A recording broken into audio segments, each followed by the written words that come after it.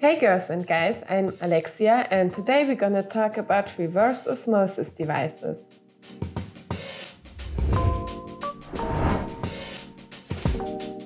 Reverse osmosis water is an amazing starting point if you're requesting clear and ideal water conditions for your marine or freshwater tanks. Arrow water is mostly free from chemicals toxic to fish and corals and plants like chlorine or chloramines. It contains less water hardness than tap water. At many places around the world, tap water contains mostly many chlorines and other added elements, which may harden the water. But plants usually develop better in soft water than the hard tap water. The hardness of tropical natural waters is generally around 4 to 5 GH.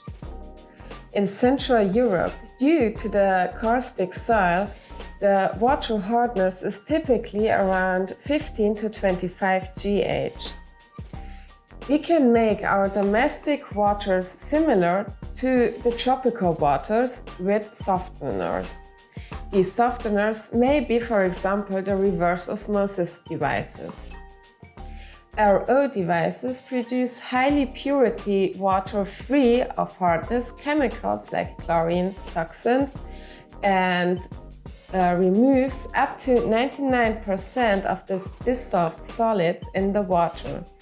This provides a neutral environment for you to create the ideal conditions for the fish and for the plants.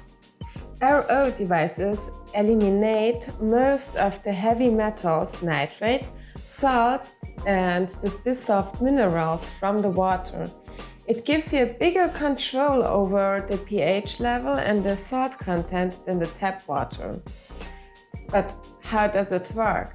Tap water is applied under pressure to the one side of the membrane, and pure water will then pass through the membrane due to the osmotic pressure and exit at the clean side of the membrane. Dirty water containing a high concentration of total dissolved solids, this is shortly TDS, that are too large to pass through the membrane will then run to waste as the solids collect and are washed away at the dirty side of the membrane. The rejection rate for the dirty to clean water is around 4 to 1. So 4 dirty and 1 pure water depending on your mains water pressure.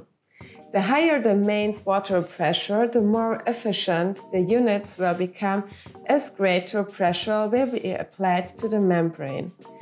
The ideal main water pressure for the RO system is around 50 to 40 psi. Under 40 psi, the filter won't make it stop really good. But what type of RO devices are there? RO devices can basically be categorized according to their water flow, the efficiency.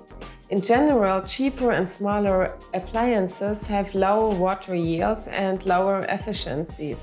This means they produce less soft water per hour while letting more wet water through them. The name of the RO devices usually includes the daily yield measured in gallons or liters. On some more expensive devices, we can see up to 3 or 4 stages on the devices. This will result in an improvement in the ratio and will also increase the amount of purified water per day. In return, we have to reckon with the more expensive product price. In the description down, you can find an affiliate link of a device which is quite similar to the one I'm using now. Which components can be found on an RO unit? First of all, we have the tap with the inflow tube. Here you can adapt the RO device to your water supply. Then we have 2 big filters. One is the carbon filter, where the water usually passes through, and this is an activated carbon pre-filter. This is cleaning it out from chemical contaminants like chlorine and heavy metals. This pre-filter should be replaced annually to protect the RO membrane. The water then flows into a second pre-filter called a fine filter. This is around 5 or 10 microns per filter. This is cleaning off the mechanical impurities invisible to the naked eye. The purified water enters the membrane housing of the RO device. An RO membrane can last up to 3 to 8 years. Neglected pre-filters drastically reduce the membrane's life. The membrane mustn't dry out. Attention! When installing and replacing the membrane, don't physically touch the membrane itself, neither the sides. Then we have the tubes. There are 2 pipe branches on the membrane. One to deliver the useful and the purified soft water, which will be used in the aquarium. The other tube carries the bad water. It comes out of the membrane housing. This will be connected to the drain. At least we have the flow regulator.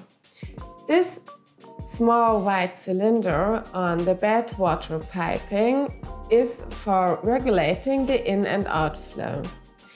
The function is very easy, and this way you can flow the rate of the bad water. Thereby you can increase the yield of softened water. It is advisable to rinse before and after each use, and this will increase the service life of the RO unit. This can be done by placing the flow regulator in the open position and then allowing only a few minutes, 5 or 10 minutes, for the water just to flow through.